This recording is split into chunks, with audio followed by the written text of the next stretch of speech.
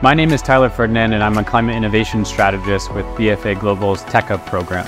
TECA stands for Triggering Exponential Climate Action.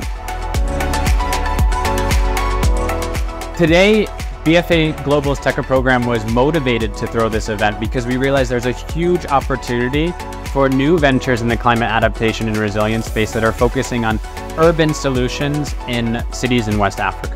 In the room today, we invited different accelerators, incubators, topic experts, investors and donors, as well as youth organizations that all came together to develop an atlas of opportunity.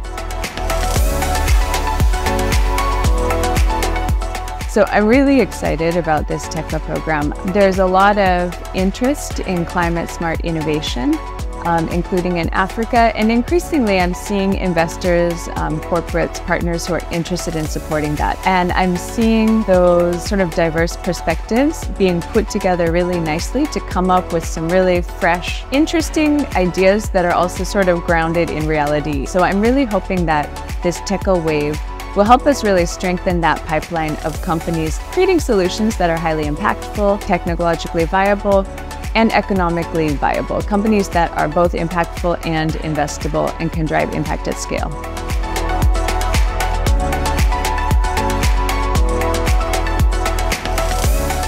TECA needs three things to get this full wave started. One, and probably the most important, is the talent, so the actual individuals that are starting these companies.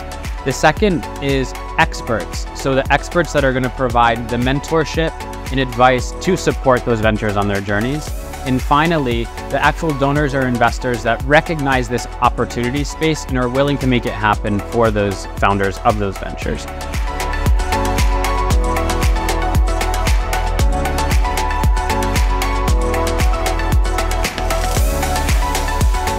The workshop this week, I think it has been a very interesting workshop where it helps new innovative businesses, be able to find some of the challenges that Lagos is facing, and at the same time, be able to carry out proper conversations of looking at the different types of business model.